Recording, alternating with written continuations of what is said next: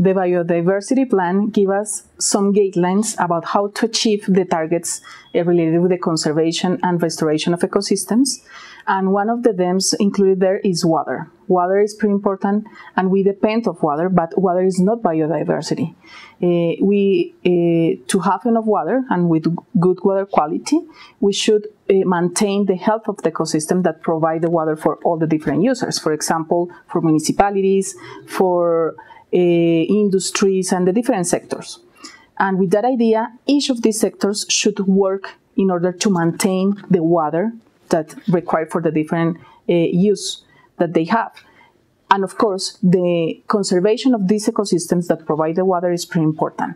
So with that, if all of us work together, we could achieve the targets that we have defined in this plan.